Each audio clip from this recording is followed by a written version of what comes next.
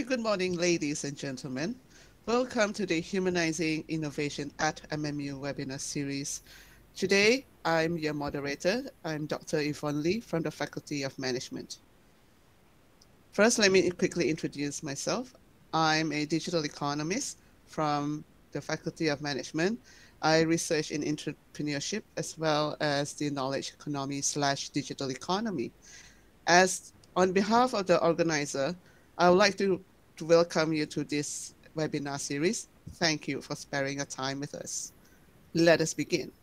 Today's webinar, entitled Malaysia, Heart of Digital ASEAN, is a very timely one as our nation and the region collectively emerge from the pandemic and adjust to living in this world where the virus is endemic among us.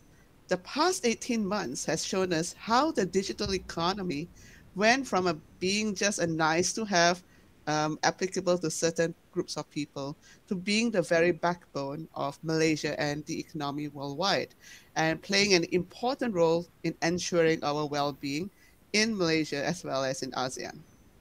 The World Economic Forum notes that ASEAN is the fastest growing internet market in the world, and with 125,000 new users coming on to the internet daily, the ASEAN digital economy is projected to grow significantly and add 1 trillion to the regional GDP in the next 10 years. So with that, there are a lot of policies that being drafted at ASEAN level to address any potential roadblocks towards this digital ASEAN. So ever since the inception of the Multimedia Super Corridor in Malaysia, Malaysia has not ceased to pursue this digital agenda as well.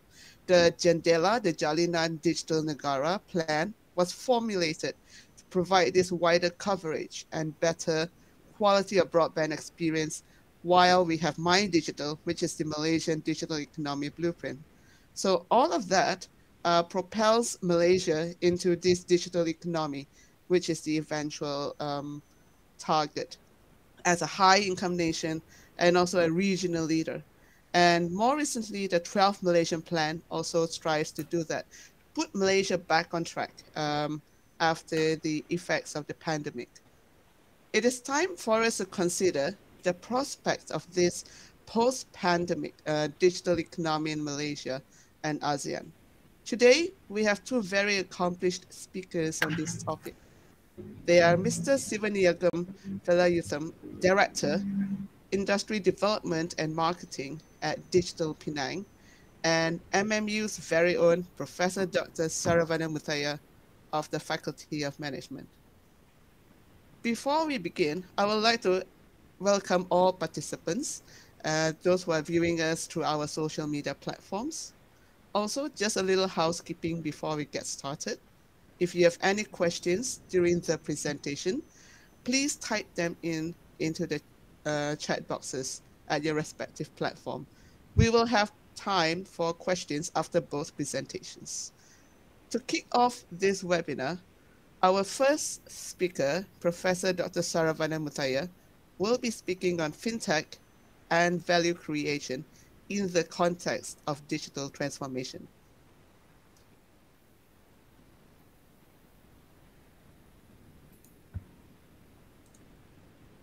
Professor Dr. Saravana Muthaya is a full professor in Multimedia University, Cyberjaya, where he teaches and conducts research in the area of research predictive analytics, fintech, ontologies, blockchain, cryptocurrencies, semantic web algorithms, and Web 4.0. He has served as a director dean of the Graduate School of Management in MMU until March 2018, and the Research Institute for Digital Enterprise. He is a Fulbright Scholar and also a CATS Intel Senior Research Fellow, a research outfit based in Washington, D.C., USA. Dr. Muthaya holds 30 intellectual properties and has won multiple research awards, including ITEX and Pencipta. In 2020, he won the International CGMA Academic Champions Research Award on his work in the area of blockchain provenance and trust. He was the first Malaysia citizen to win this award in this category. He has published more than 100 articles in top-tier journals, indexed in ISI, Scopus, as well as books chapters, and workshops and conferences. Dr. Mutaya is also a frequent keynote speaker at research summits, conferences, and workshops worldwide. I now welcome Prof. Saravanan Mutaya to take over the stage. Prof? Thank you so much, Dr. Yvonne, for that kind introduction. Let me just quickly share my PowerPoint slides. So today I'll be talking about in the context of Malaysian Heart of Digital ASEAN, which is our topic for today. I'll be speaking more on the fintech and value creation aspect of digital ASEAN, particularly in the context of digital transformation. So let's take a step back and look at some facts, right? The 12 Malaysian plan had actually aimed to position Malaysia as the center for digital ASEAN. And there are several major developments of which I'll be talking about four main ones, which is fintech and definition, as well as the entire ecosystem of fintech. I'll be also touching on digitalization, and digital transformation, which is the second key feature of today's presentation. I'll also be touching a little bit on trust and trusted third-party platforms. Some data from Edelman Trust will be presented later on.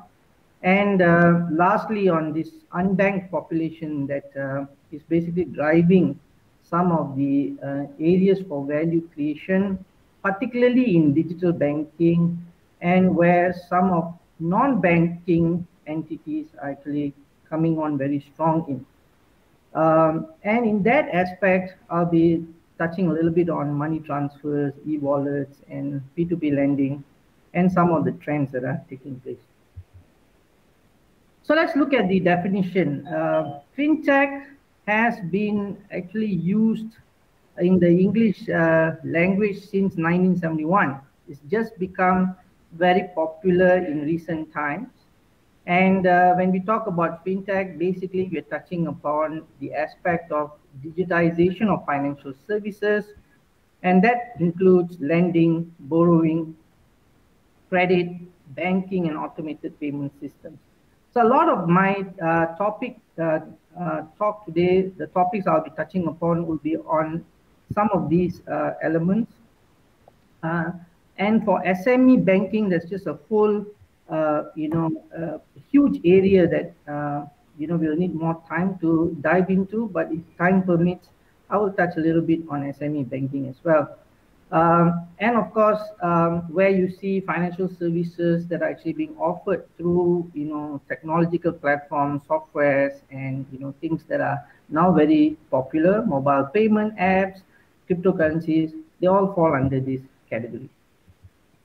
So let's talk a little bit about the fintech ecosystem, right? So when we talk about fintech covers blockchain. We're talking about digital payments, digital exchange of digital assets. There's a lot of research going on also in this space on things like provenance and blockchain and smart contracts, and just a lot of new latest developments in the space. Digital money, of course, looking at bitcoins and other cryptocurrencies like Ethereum, and some of those platforms and what those platforms are offering. And of course, online banking. Most of us would have probably been introduced to online banking in Malaysia way back in, I think, 1997, where Maybank launched the Maybank 2U platform.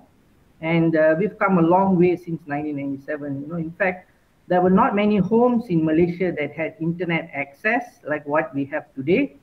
But internet banking had already kicked off. So you can imagine that, kind of, two different worlds.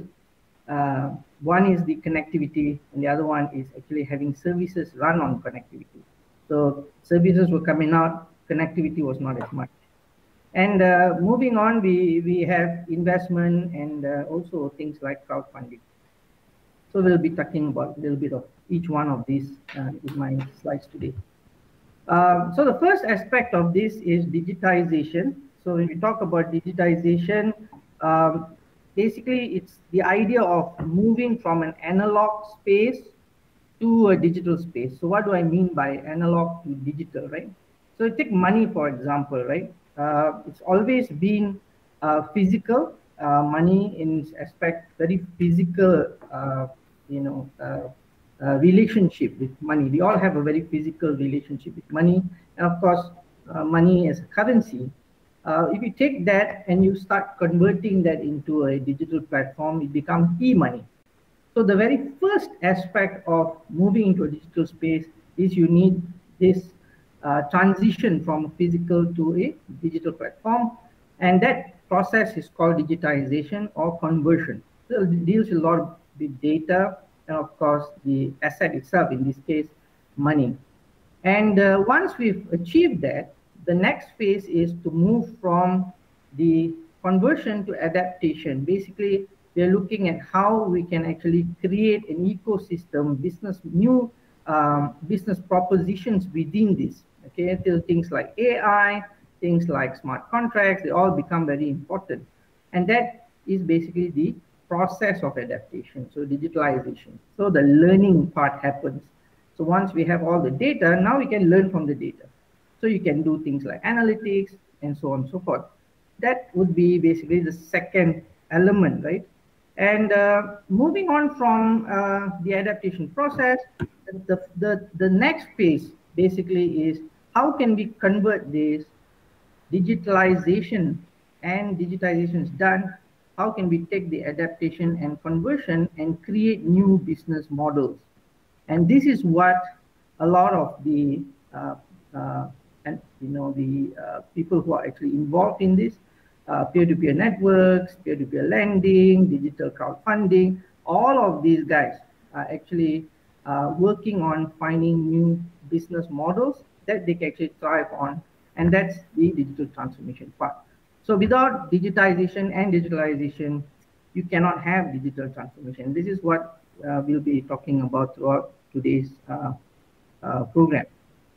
Also, if you just think about this, previously, if you wanted to borrow money or you wanted to use any form of services that are banking related, it has to go back to the banks, right? So the banks were the only place where you can actually borrow money from, take a loan, apply for some sort of a lending facility, credit facility. It's always the bank. Now with lots of deregulation and digitization as well as digitalization coming into play, now you have more players who are non-banks who are actually coming forward to offer services, financial services in their space. Now, one good example is, if you take a look at this list, this was actually issued by Bank Negara Malaysia. And today, if you're looking at about 47 non-bank e-money issuers in the country, and that includes some big names like Infinite, Alipay, Boost, Touch and Go, and you can basically look at all the big names here listed here. And the first four that I like to touch on is Aeon Credit. They have been very early people who actually come on board to actually offer e-money, e-transfers. And then you have Alipay, which basically owns Lazada. So everyone's familiar with Lazada. And online shopping, Lazada, it's becoming something that's very common in our lives today. So Alipay is a big part of that platform. And then you have Axiata's Boost. It's also one of the big e-wallets in the country. And Bandar Utama also has its very own called One Card. And if you look very closely at this list, you will see Touch and Go appearing in two places. It's listed as Touch and Go Digital Remittance Sdn Bhd, and also Touch and Go Sdn Bhd, which is then linked to the e-wallet systems that some of us use in our for paying our toll, and of course for micro payments over the counter. And from 47 non-bank entities, you can also look at the chart here that I've listed 6 banks that are also involved in this space. So now you have number of players to kind of supplement what was not available in the past. Going back to Edelman and Trust, one of the key problems that we find in the space of finance or financial services is that most people do not trust the financial services as much as they do trust some of the other industries. So if you're talking about technology, if you look at this, you're hitting about 80% here, and technology is somehow trusted. There's a lot of trust in technology. Then you see automotive and then energy and some others. But financial services have always been on the low side. And this is a report from Edelman Trust Barometer, which I just like to share. So when financial services kind of merges with technology, all of a sudden, there is a trust element that we have to actually work very hard to enforce. And this is when we talk about things like provenance, self-auditing systems, blockchain, and the whole ecosystem comes about. And this is one area which is kind of emerging, developing, and a lot more use cases needed to actually roll out services in this space. So one very interesting area where it requires a lot more attention is the area of money transfer. And when we talk about trust and money transfer, we know a lot of Ponzi schemes out there. We know a lot of dangerous dark web related entities out there just taking your money. So we want to actually be able to kind of keep it safe, at the same time address this need where lots of people in the world do not have a bank account, and there is a need for them to save money, transfer money, provide transactions, have systems that can actually reduce the middleman and reduce things like commissions related to transactions. So to just kind of give a overview of this, there are about 2 billion people in this world. Almost 1/3 of the world today are people who do not have a bank account, and 55% of them are women. 54% of them are from the poorest nations. 40% of their households belong to developing countries, and 54% are young adults. So these are the target groups. And let's see how this is actually changing in terms of ASEAN. Population with bank account, and you're talking about only 27% in ASEAN who actually own a bank account, have a bank account. And if you break down to countries, the larger countries in ASEAN, you're talking about Indonesia, 49% of Indonesia, almost half and half, 49% have a bank account, 51% do not have a bank account. And then you have the Philippines and Vietnam. So how do we just get these people digitally connected to borrowing and lending and some of the banking services, what we want to talk about? And according to Deloitte, right, when they were asked on whether they were willing to use financial technological products, in ASEAN, 82% of them said yes. And in some of the other countries, you can see they are responding very positively to this. So there is sort of a trust element that is already beginning to come up in this space. Indonesia, 48.9% of the population had a bank account, but some of them lost trust in the banking system per se, which is the problem that I talked about earlier. But 54.8% of them want to borrow money. So you don't have an account, but you want to borrow money, and that seems to be the issue here. Again, Philippines, 34.5% have a bank account, but 58% want to actually borrow money.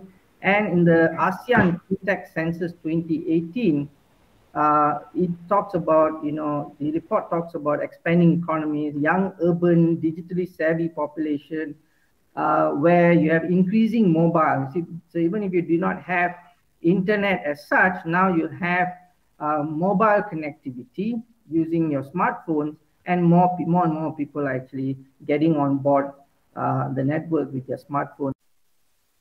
You can actually do those banking transactions with their phones. So problem number one is commissions. This is one of the biggest issues. For every dollar that you transmit, 25% goes into transaction fee. This is one area of inefficiency that we want to get rid of. Now, these are some of the major players in the industry who actually move money, right? So now you can see why, the non-bank entities are becoming important, like what we talked about in Boost and, Touch and Go and some of the other e-wallets in the nation, because these guys charge a huge amount of money in terms of commissions. So a typical example would be PayPal charges something like $125 for every $500 remittance, and that's approximately 25%. So problem number two is multiple middlemen. So you have moving money from one entity to another. You not only have to deal with the commissions, but now you have to deal with number of intermediaries. So there's too many middlemen in the equation, and that's something else that you want to tackle.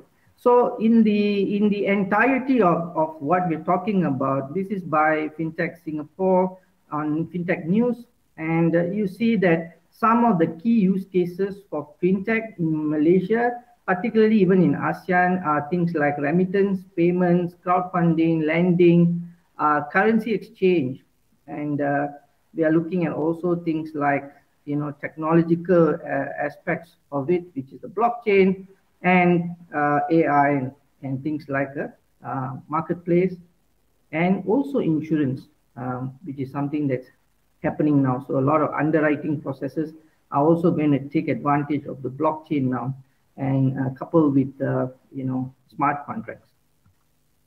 So a quick snapshot of COVID, pre and post COVID, right? You can see source here. I'm quoting from Digital Life, and some of our, some of these e-payment platforms or e-wallet platforms have become more popular now. But as of 2019 Q3, and just just happened, right?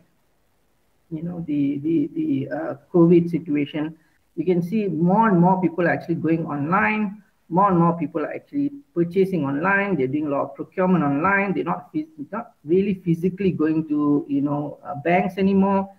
People prefer to use e-wallets, and the adoption of e-wallets have also increased. If you look at Q4 in 2017, Boost was basically the #1 app. Towards the COVID, the pandemic, and you can see, after the pandemic, Grab has kind of taken up the first spot. And today, 1 out of 5 people who use these e-wallets are actually using GrabPay. And for the second top performer before the COVID was Fave, and now you can see Touch and Wallet has kind of taken the second spot. Boost has dropped to third spot. Alipay was kind of strong, kind of quiet, and it's kind of like not moving anywhere right now. These are basically the final listings that you can see, as Fave has dropped down to #5, BigPay has dropped down to #4, and you have Grab taking the first spot.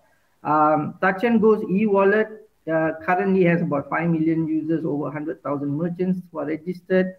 Axiata's Boost has currently about 4.8 million users for 115,000 merchants, and you can see this gaining traction as we go along this post pandemic.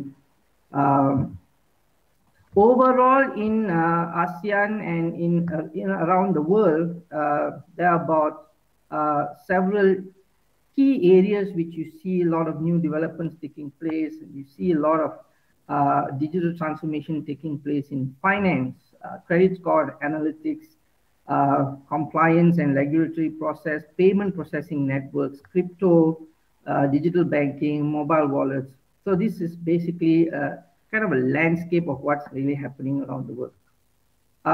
In Malaysia, particularly in ASEAN, you can see that the payment processing networks are actually growing, very, very rapidly.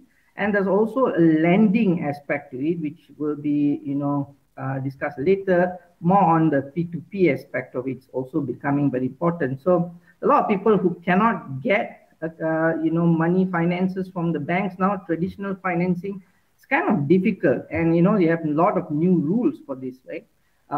So where do they go and get this money from? Particularly SMEs who are looking for expanding their businesses. They're actually in need for finances. Where do they actually look for their money? And that's one area where P2P lending is actually trying to solve. The fintech ecosystem in the other parts of the world is talking about China, US, Japan.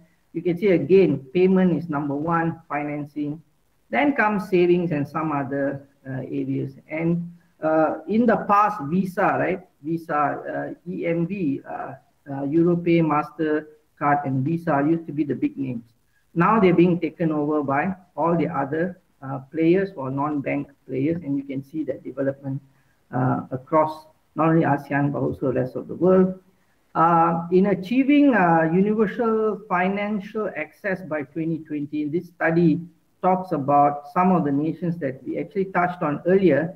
But if you can see here, Philippines, I'm just going to pick Myanmar, Philippines, some of the ASEAN countries, you see that the penetration of people having access to banks, banking facilities, owning a bank account has become,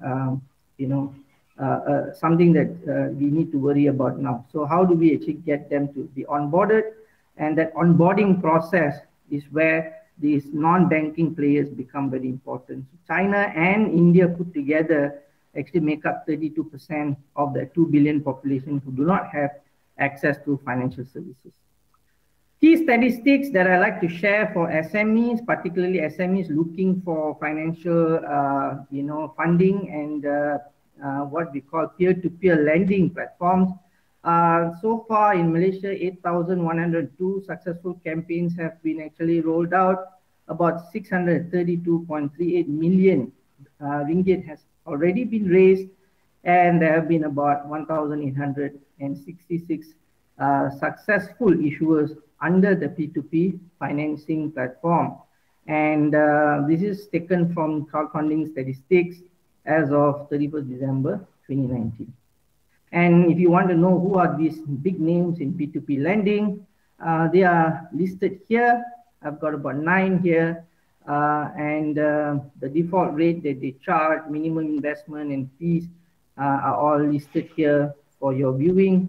And going on to the final part of my presentation, the main really core of the technology is basically we're trying to solve 3 things.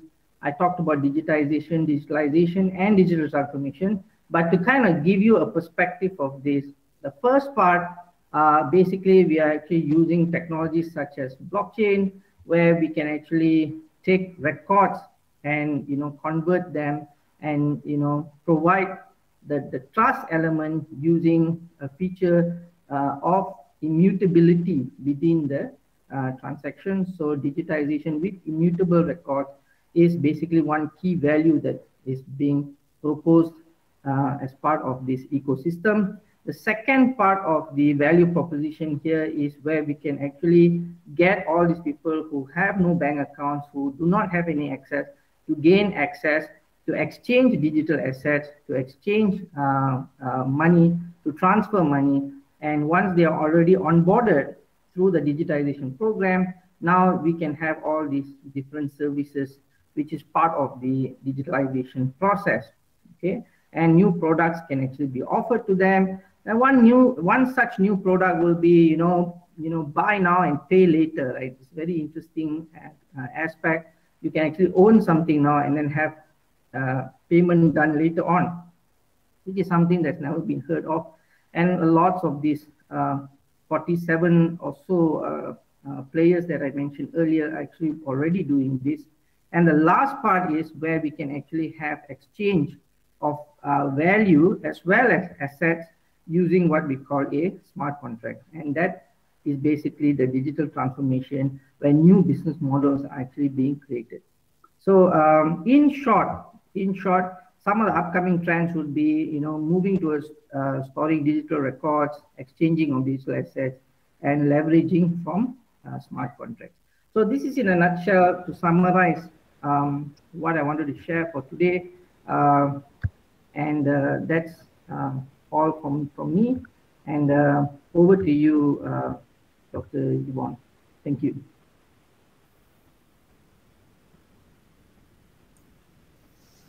Thank you very much, Professor Saravanan, for the most insightful talk on fintech. It has much to offer in light of this increased online behavior that we have seen the move towards online platforms by the consumers, especially, but also by the financial and non-financial institutions alike, as we've seen. But there are also those issues that are potential roadblocks. But let's move forward. For those who have joined us, let's welcome to the latest edition of Humanizing Innovation at MMU webinar series. We have just heard from Professor Dr. Saravanan on fintech and the value creation in the context of digital transformation. Just a reminder, please be sure to type in your questions into the chat boxes at your respective social media that you're getting this live feed. Um, Less than a fortnight ago, the 20th ASEAN Economic Community AEC Council meeting convened in Bandar Seri Begawan, Brunei Darussalam, and discussed the transformation digital agenda in the region. The meeting emphasized that preparing for the digital transformation is essential to sustain ASEAN's economic growth, as well as to bolster ASEAN regional integration. To further elaborate on Digital ASEAN and its prospects, I would like to invite our second panelist, Mr. Siwanayagam Velayutham, to talk about how the future of digital is ASEAN and how Malaysia is well positioned to be the heart of Digital ASEAN. Thank you, Dr. Yvonne, and thank you also my fellow panelist, Professor Dr. Saravanan, for a very insightful sharing on fintech. Good morning, everyone. I'm delighted to be part of this Harmonizing Innovation at MMU webinar series. The topic, Malaysia, Heart of Digital ASEAN, is something very close to my heart. I used to be, most of my career life, I used to be with MDEC and now back at my home state in Penang to look into how can I develop the digital ecosystem, digital economy back home in Penang. And I truly believe that Malaysia is very well positioned to be the digital hub of ASEAN based on our unique value propositions. Next slide, please. Okay, so here in this slide, we have a lot of these stats, and most of these stats are basically the pre-COVID stats. As Professor Saravanan has highlighted, fintech has grown in a very, very big way. So the latest article that I read a couple of days back is that one of the fintech company, even in Germany, N26, has become bigger than the second largest bank in Germany. So with fintech growing and the entire digital economy is growing. So what do you call that? Digital is the next way to forward, and Malaysia having a good head start in terms of fintech. As you could see this slide, in terms of the adoption of broadband, in terms of the adoption of what do you call that, mobile phone penetration, and all those is quite high in Malaysia. And it's a very normal thing in Malaysia for people to use online banking. Okay, that's number one. Number two is that social media is very pervasive. It's in Malaysia, you know, there's Malaysians in terms of social media, in terms of Facebook and all the stuff.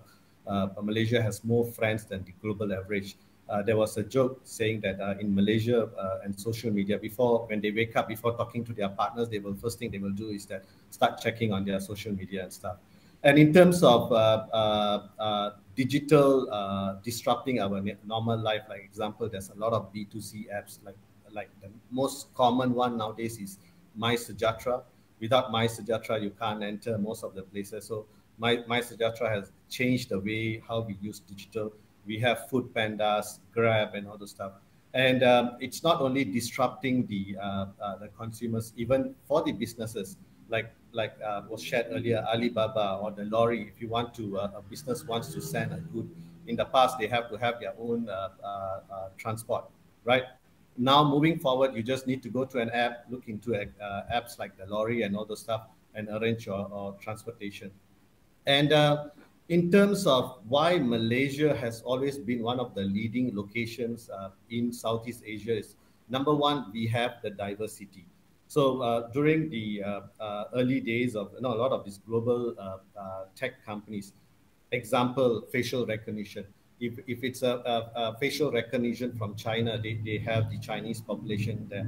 And when they want to grow outside China, one of the first locations they normally choose is Malaysia because of that diversity, right? You can test it out with different types of different races and stuff. And then second thing is that Malaysia has a very good urban rural divide. So for an app to work well, example, places like Hong Kong or China or even Singapore, it's very much urbanized. But if you want to take it out to the region like Indonesia or India or Philippines and all the stuff, you need a location to test the both in the urban and also rural side, right? So Malaysia is one of those good sites. Third thing is internet connectivity. We have one of the best internet connectivity in ASEAN, and you can also test it out in locations both in the city side and also the urban rural sites. There's a lot of government support incentives in terms of talent, in terms of tax incentive, and all those to attract digital companies to look at Malaysia. And lastly, based on all these stats, we have a very high digital adoption rate, right? So example, some of these companies who have used Malaysia as a testing location or to start their operations is like example, Soka. I'm sure a lot of us have used Soka. For Soka under the SK Mobility Group, the first location they started Soka was Malaysia.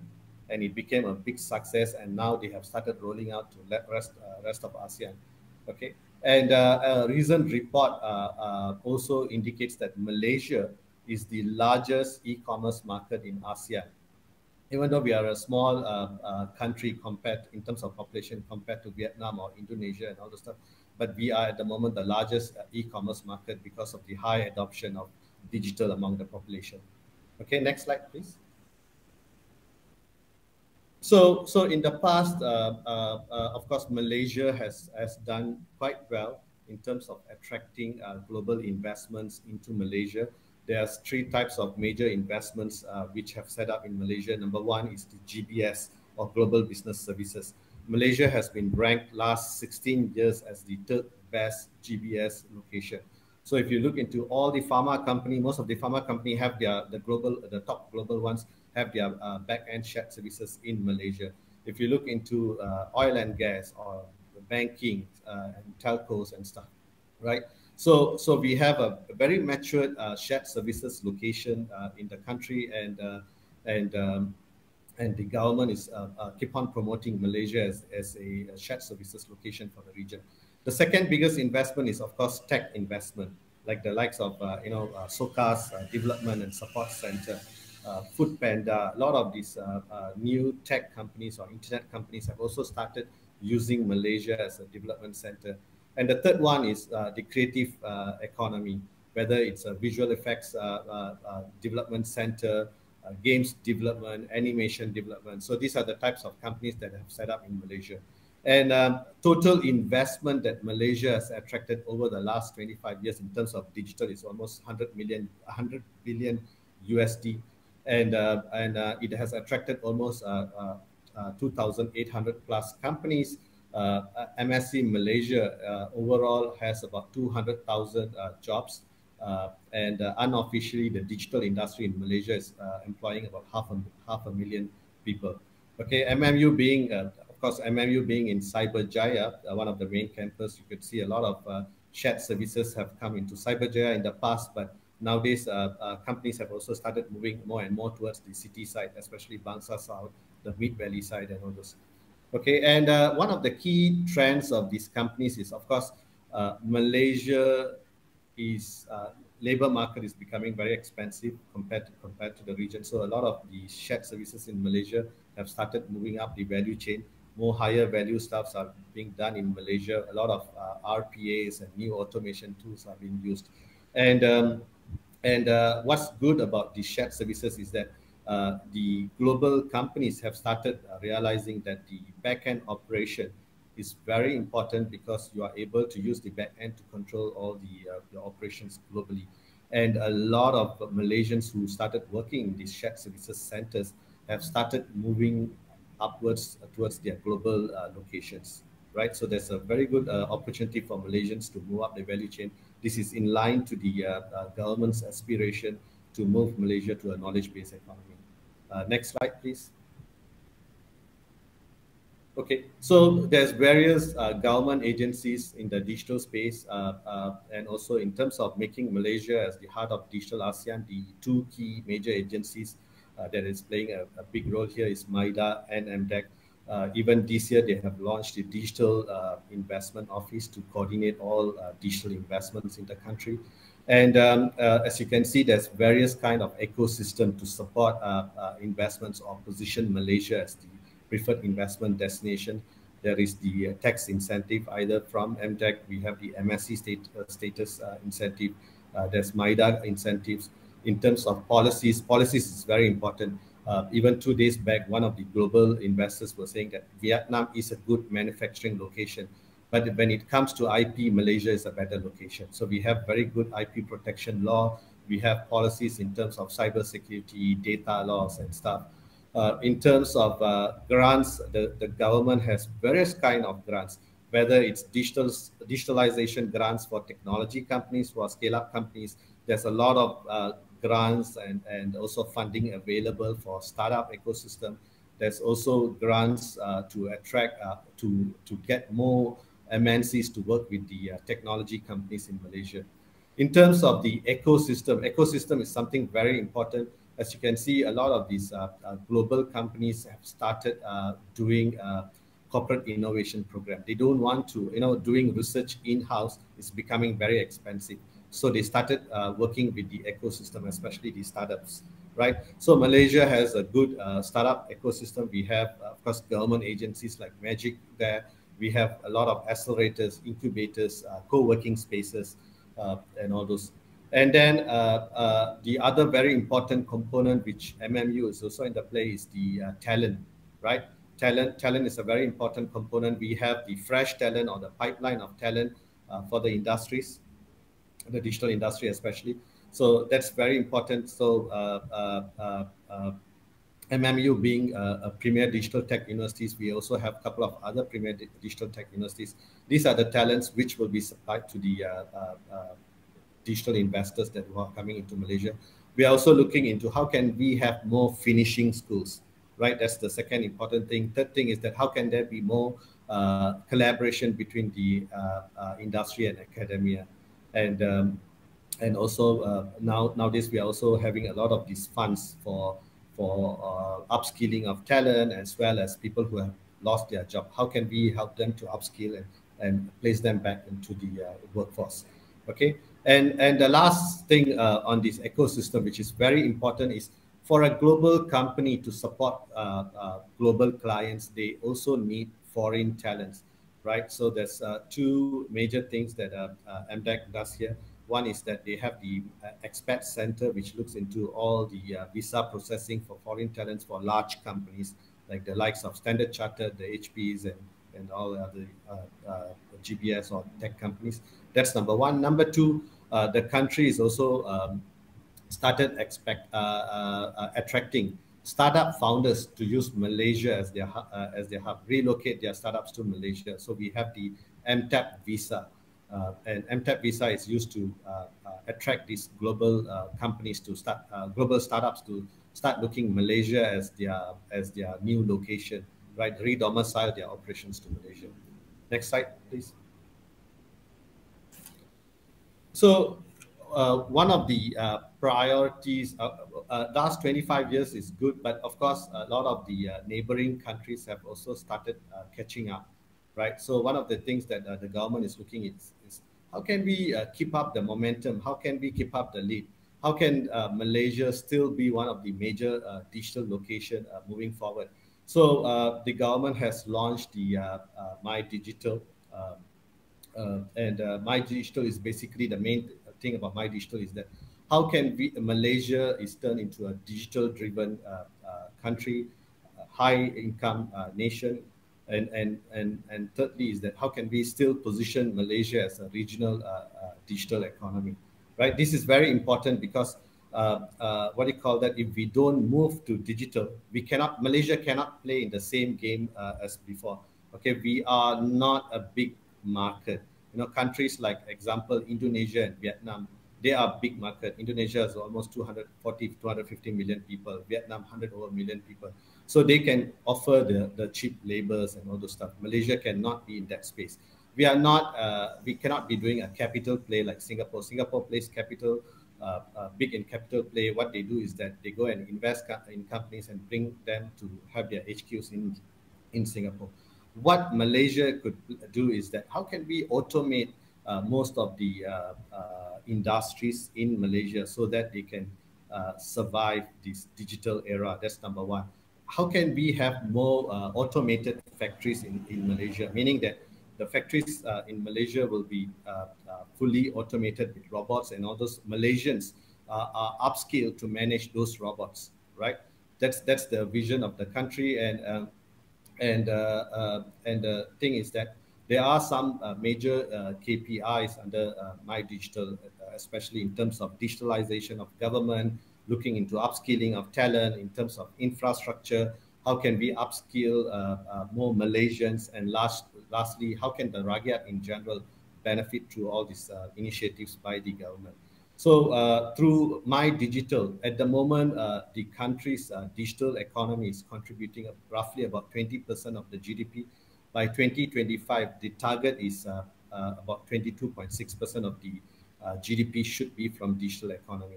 And if you could see the slides, there are the 6 strategic thrusts of My Digital. Next slide, please. Of course, these are the some of the key outcomes of My Digital, and as you know, what do you call that? My Digital is going to play a big role in terms of taking Malaysia into this digital world. Some of the things that I want to highlight here is that in terms of digital economies, number one, the country is expecting about 70 billion new digital investment into the country. How can we bring this 70 billion? What are those technology areas that we want to focus on? And of course, at MDEC side, the agency which is looking into digital investment, they are looking into some of the major tech areas, like example, as Prof. Sarah highlighted, one is fintech. We are looking into attracting more AI companies to come out and based out of Malaysia. How can we grow the cybersecurity ecosystem, either tech companies setting up their cybersecurity presence here in Malaysia, or global GBS companies bringing in more cybersecurity ecosystems into Malaysia? How can we attract more hyperscale data centers into Malaysia, right? The government is discussing with a couple of these big global tech companies to move some of their global data centers into Malaysia. And of course, the other technology areas, like example, robotics, drone, and all those are also some of the focus areas. And I would like to share some of the things that especially drone. If you ask me, drone has changed. Earlier, it was just a what do you call that, flying object. It has changed to become a robot. So drones with AI and all those could do a lot of things. Example, a drone which is used by the what do you call that, fire department, can detect fire, and also not only that, can be used for saving lives and all kind of things. So it's becoming a robot, right? So some of the cases that we have started seeing even in Penang is example, drones are being used by Penang Port to not only for surveillance but also for inspection of port facilities, whether it's the crane and all those stuff. And moving forward, they are also not only looking at aerial drones but also underwater drones, right? So the country is also looking into 5,000 startups, looking into having the entire country fiberized, more 5G, how to say, adoption, and also digital labs and all those in the country. Next slide, please. Okay, so when you talk about digitalization, in the past, most of the digital economy, digitalization, the startups and all those were very much located in the Klang Valley area. And one of the priority of the government now is that how can we move this how to say this entire digital economy towards all the other parts of the country. Like example, in northern state like Penang and Kedah, how can Penang focus on certain things like Industry 4.0 and stuff? How can Cyberjaya look more into drone setup and also have certain digital research centers and stuff? How can Johor be positioned as a drone robotic sandbox? Okay, and then we are also looking into agri-tech. Sabah Sarawak should be also looking into more into smart cities, oil and gas, technology, tourism tech. These are the things that the planning which is happening at the federal level. How can we move more digital companies, whether it's investment, whether it's startup, whether it's the local startup ecosystem or local tech ecosystem, moving them towards the states. Okay, that's one of the main priorities of the country. Next slide, please. Sorry, yeah. Okay, so talking about moving digital to the regions, of course, me being from Digital Penang, we are looking into how can we move Penang also. If you look into Penang's economy, Penang is the second smallest state in the country, but one of the state with the highest per capita income. And if you look into the map, Penang has 10 major industrial locations. So Penang, in the past, it has two major engines. The first engine is, of course, the E&E sector, the semiconductor. Penang contributes about 8% of the global semiconductor, right? And the other engine is tourism and also tourism services related economy. And with the COVID, the tourism was badly hit. So the state is looking at how can we develop the next industry. And digital is something that we are focusing on. How can we build up the digital ecosystem in Penang, whether it's the infrastructure, whether it's the talent pool, whether it's the other supporting ecosystem, and also attracting more startups and also digital investments into Penang. The next slide, please.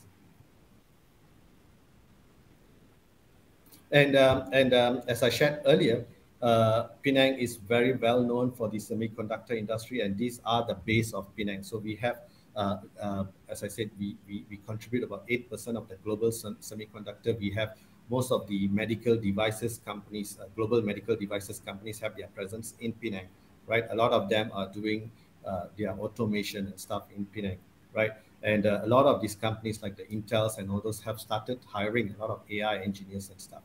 And then if you look outside the box, we have the local companies. We have about 3,000 plus local E&E companies. And if you look into Bursa Malaysia, out of the 11 largest tech companies, 7 of them are from Penang. And a lot of these tech companies, they are the anchor or the backbone of Penang. And they have started getting into building their own incubators to grow the startup ecosystem in Penang. So if you are planning to get into the IoT space, if you are looking into planning into getting into the wearable space, Penang is the best location for you to come to Penang and test out your idea, right? The next, and of course, apart from the local E&E companies, we also have a couple of big startups which have started from Penang. Like example, JobStreet is one, which was sold for 1.7 billion USD. We have companies like Exabyte, PictoChart is the other one, which are the non-E&E companies. Next slide, please. So the state realized that yes, Penang's industry is strong because of the E&E sector. E&E sector is also expected to grow in the next 2 years, to grow another 30%. That's a very big, good story. And we are also expecting more billionaires to come out from this space. But Penang also need to look into the next industry. And digital is one of the major things which makes the state part of the Penang's Vision 2030 to look into how can we focus more into the digital space. How can we have a state agency dedicated to look into the growth of digital, not only as an industry, overall digital growth in Penang. So that's when Digital Penang was formed last year, April. So it's a fairly new agency. So the four charters of Digital Penang is number one, we play the role something like a Mampu in the federal side. How can we advise the government in terms of digital delivery? That's number one. Number two, the state is looking in a big way. How can we have smart cities, whether it's in Georgetown, in Bayan Baru, in Batuat, and also Batu Kawan? These are the four major areas that has been looked at. How can we have? How can we make these cities as smart cities? Right? How can we have a centralized data hubs and all the stuff? So these are the ongoing discussions at the state level. How can we make Penang as a smart Penang? Right? And that's where Digital Penang is playing a major role in terms of working with the state government.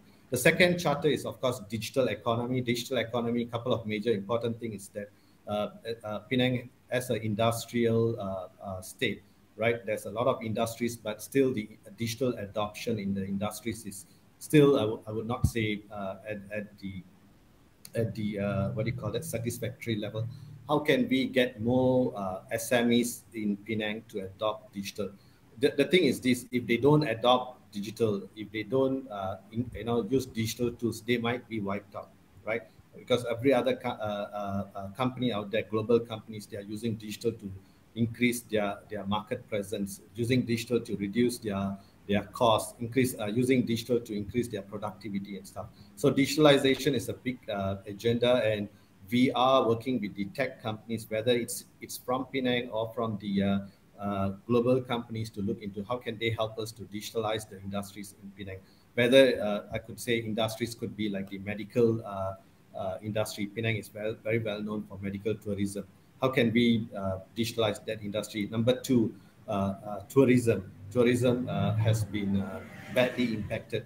How can we get the tourism industry to be back up? But how can they be using digital in a big way, right? And then, of course, the manufacturing and logistic and stuff.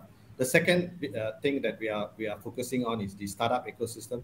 How can we grow the startup ecosystem in a bigger scale in Penang? At the moment, we have some very good success stories, but how can we make it, as big as Klang Valley, if not possible, but at least second to Klang Valley? So that's the big game plan that we have. The third one is, of course, attracting more digital investments into Penang. How can Penang be the development hub for the northern region, right? We have traditionally the big organizations in Penang, like the Intels and Dells, have some digital development job done out of Penang, but how can we grow more digital companies into Penang, right? And also, lastly, we are also looking into adjacent sectors like space tech and other stuff. The next charter of Digital Penang is, of course, the Rakyat portion. How can we get the hawkers in Penang to adopt digital? How can we get the elderly population of Penang to look into using online banking, using e-commerce and stuff, right? And the last charter is, of course, advising the government in terms of infrastructure, right? A couple of gaps that Penang has is, number one, we don't have any tier 3 data center in Penang. So how are we going to work with both state and federal agencies to bring data centers into Penang? That's number one. Number two, we are working in terms of bringing, having Penang's first internet exchange. How can we, 5G is going to come into Malaysia in a big way. How can Penang be one of the first user adopter of 5G? So these are some of the major charters of Digital Penang, and we look forward into collaborating with the industries, with the universities, with the digital ecosystems to help us to build the digital ecosystem in Penang. Next slide, please. And one of the things that we are working on, if you look into it at Malaysia overall, we have digital cities like Cyberjaya is one, and then now we have Iskandar. So in Penang, we have dedicated the heritage location is a brownfield as the Georgetown Digital District, or City Square Georgetown. What we have done so far successfully is that, example, Draper Startup House, one of the world's renowned startup ecosystem, have set up their presence in Penang. So they are going to launch this ecosystem soon by end of the year. This is the first in Malaysia and 15th globally, right? Second thing is that we are working with federal agencies like the MDEC and Magic, Mostly and stuff to make Georgetown as the sandbox for smart city and also for tourism, meaning that any local companies, local startups who want to participate in the sandbox, they will be given grants from the Mostly side, right, from 250,000 up to 5 million. And we are also building the ecosystem, like example, talent site on the, we are working with universities in Penang, like Ta, UC, Wawasan, USM. We welcome MMU also. How can we work closely in terms of building the future talents of Penang? In terms of upskilling, we are bringing in some of the finishing schools into Penang to look into, example, AI Talent Center of Excellence and stuff. Thirdly, we are also bringing in all the other ecosystems, whether it's the co-working spaces, incubators, accelerators into Georgetown to make it we are going to transform Georgetown where what do you call that, in the past it's always been a tourist location, heritage buildings. How can digital companies now occupy those locations, right? So we are also started talking to a lot of global companies to have their digital development center in this location. Next slide, please. And a bit on the startups. As I said, Penang has a quite good startups. Some of the earlier success, of course, Job Street, 1.7 billion when they exited. Okay, and some of the known names, of course, like PictoCharts and Exabyte. But even 1 month ago, Delivery was acquired by AirAsia for almost 8 million USD, or 40 million ringgit plus. So there's a lot of interesting startups which are in Penang, and we hope to work with the the entire ecosystem to create more startups. So if MMU have programs like entrepreneurship programs and stuff, those are the things that Digital Penang can work very closely in terms of incubating them, looking into them working on problem statements, whether in the areas of smart city, tourism, in the IoT space and stuff, right? And the next slide, please. So in terms of startup, we have the entire ecosystem mapped out. We are working with various ecosystems starting from the universities. So Digital Penang has started engaging the universities in Penang, sharing with them why should the students look into entrepreneurship, getting startup founders to go and talk to these universities to look into entrepreneurship in a big way. And then the second thing is that we are connecting them with the startup, taking them through the startup journey. We have some of the incubators, like we work with 1337 and all those stuff. How can we give some initial funds for them to start their startup journey, right? So that's also ongoing. We have the Rekonomi platform where we get startups to work on industry problems. We have platform where we get industries in Penang to get universities in Penang to focus to look at their final year projects based on the industry problems, rather than to have better collaboration between the industry and the academia. And we are building this entire ecosystem from the early stage investment into the startups, to the accelerators, to the VCs, and all the way up to getting them mentorship, getting them new markets for them to grow, funding ecosystems, and lastly, trying to work with the federal agencies in terms of big exit. So in a nutshell, basically, digital is something that Penang State Government is looking at a big way. We are leveraging on the federal incentives. Federal has the D5 strategy from MDEC. We have the My Digital strategy to create 5,000 startups and all those. So Penang is providing the platform for companies, whether it's the students who are trying to get into entrepreneurship, students who are looking into jobs in the digital space, and as well as entrepreneurs to look into opportunities in Penang. So thank you very much, everyone. That's my last slide. Thank you very much, Mr. Sivavedangan. There's definitely a lot of opportunities for MMU to collaborate with Digital Penang. And Mr. Siva's presentation definitely gives food for thought on the prospects of Penang in particular and Malaysia in general on the digital economy space. We'll now go to the chat box for some questions from the audience, leading from Professor Dr. Saravanan and Mr. Siva's presentation earlier. We have a question from Nur Aisha Muyop, who asks, ASEAN member states have different level of standard of living and wealth. How can transformation of digitalization be accelerated towards achieving ASEAN Economic Community by 2025? That's a question. Perhaps Mr. Siva would like to take it, and Prof. Sarah could add something to it.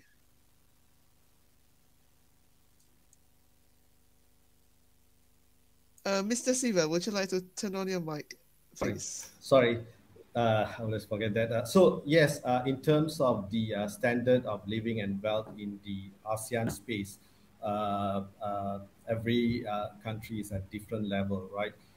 And some countries like Singapore is far ahead in terms of digitalization. That then comes Malaysia and Vietnam, and then the rest of ASEAN.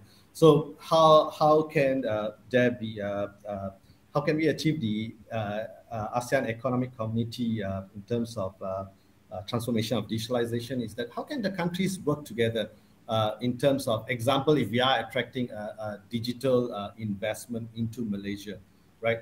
How can these high value jobs could be, normally what they do is that the HQs or regional HQs will be based out of Singapore. The high value jobs will be based out of Malaysia. An example for in the areas of AI, say example, data labeling and stuff, those kind of jobs which are a bit more manual will be moved to a country like Cambodia and stuff.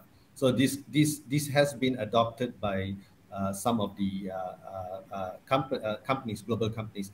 And from a Malaysian perspective, right, if you see some of the trends that has happened in terms of growth of Malaysian tech companies, they will start from Malaysia. Malaysia is one of the best location to start your digital startups, right? So they start in Malaysia and eventually go to Singapore for their funding, and then move towards the other regions, especially Indonesia and all those for market, right? So this is the kind of dynamics that the entire ASEAN is working together.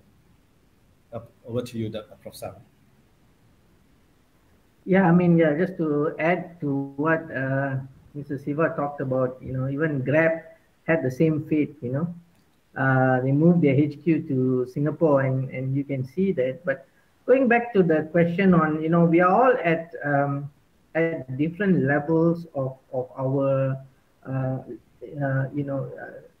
transformation, and I guess we need to solve what problems are most appealing or, kind of burning problems right now first, right? And then move on to more higher level problems. And I guess in the space of micro lending and micro payments, that's one thing that we all share a commonality. We all need to have access to the banks. We all want to start a small business. We want to get online. We want to start using in ICT to maybe start a new business. Especially when the COVID happened, a lot of people had to reinvent themselves. Had from having a 9-to-5 day job, and all of a sudden now you don't have a job, and then you move to wanting to become an entrepreneur. And there are, of course, barriers to entry, which is what we have something called the onboarding program, where a lot of these people can get onboarded. And the ecosystem's already there, so it's kind of a plug and play. It just depends on what problems you want to address first. So if you're taking for example, Indonesia, the problems might be different. Here in Malaysia, problems could be different. In Singapore, problems are different.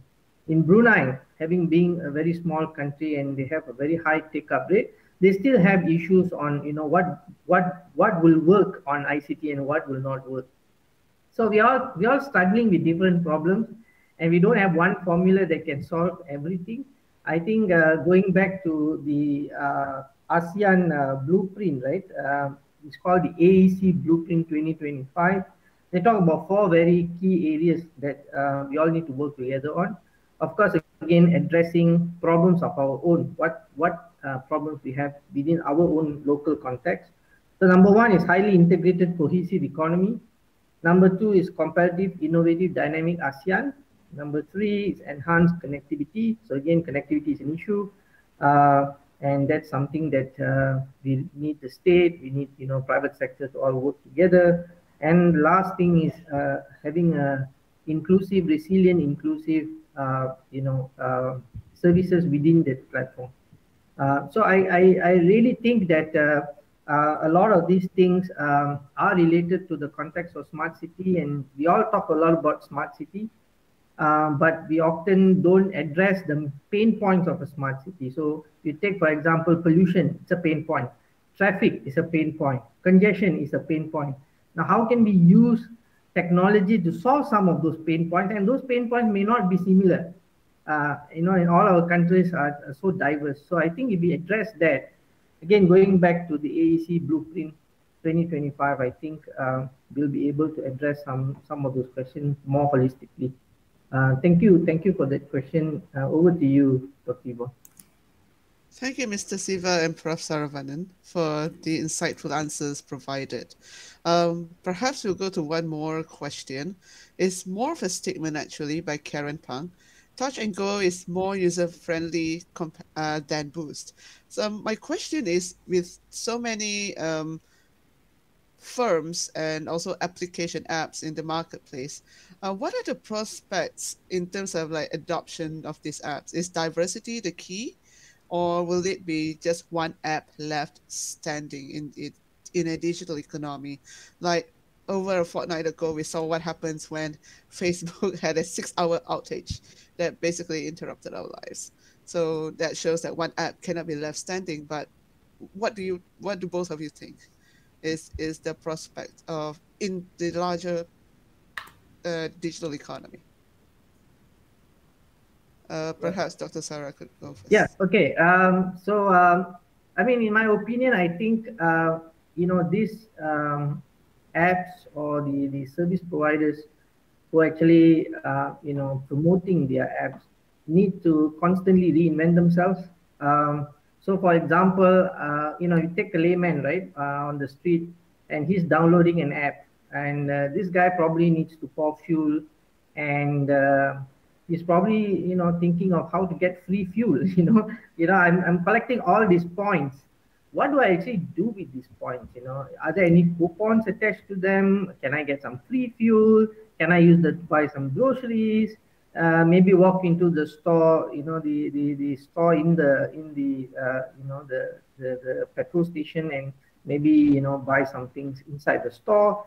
So that whole reward system attached to the point system, and that attached to that the services that the customers use, that kind of actually becomes key. And why do we see such an uptake on Boost is because they are very, very famous for actually addressing some of those check boxes.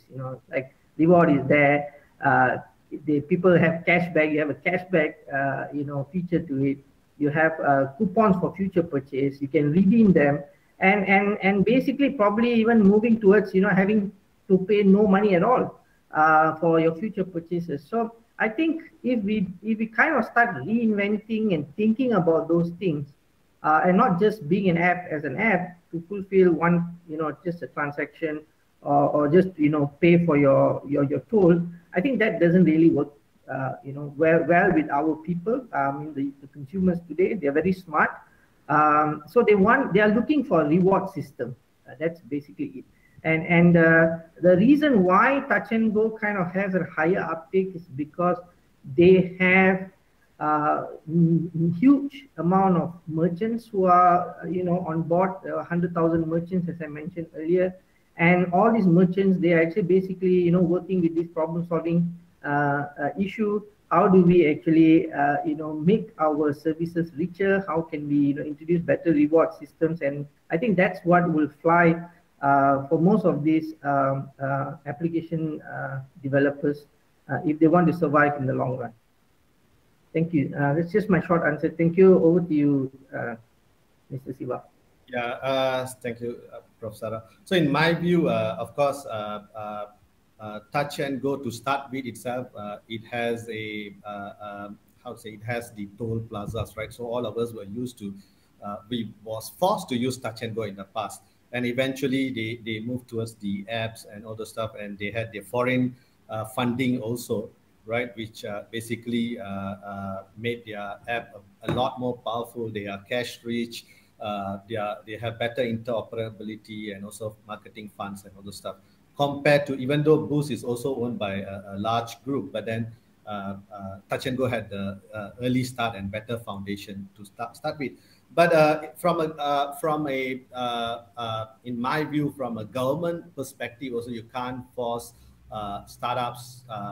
We encourage as many startups as possible, but eventually the market economy will also force them to merge, or the bigger boys to buy over the smaller guys. That's basically the game which is played on the startup side, right?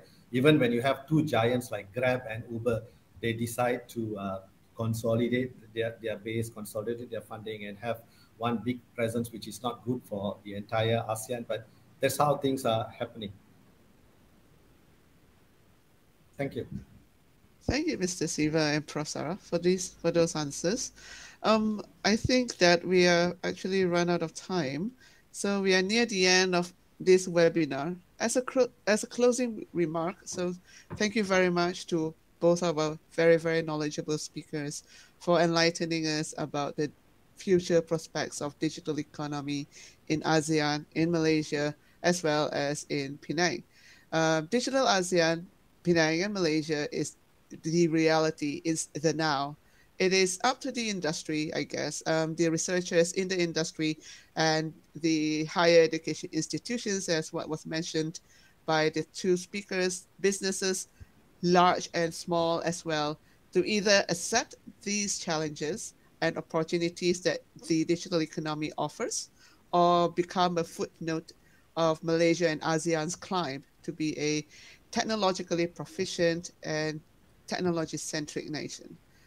Before I end this webinar, I would like to thank Professor Dr. Saravanan and also Mr. Siva Vinayakam for being the guest speakers for today's webinar on humanizing innovation at MMU. Dr. Anusuya Subarao, head of the Industry and Academia Collaboration, who is also the organizer of this webinar from the Center of Excellence in Knowledge and Innovation and Management, and also the Industrial Collaborations and Engagement Center, ICEC, and the Research Industrial Collaboration and Engagement, RICE division of MMU, the Strategic Marketing, the MMU Studios, and the technical support team for the smooth running of this webinar, and of course to you, the audience, for your attention and insightful questions asked today. To everyone, take care and stay safe, and have a great rest of the day. Thank you. Thank you.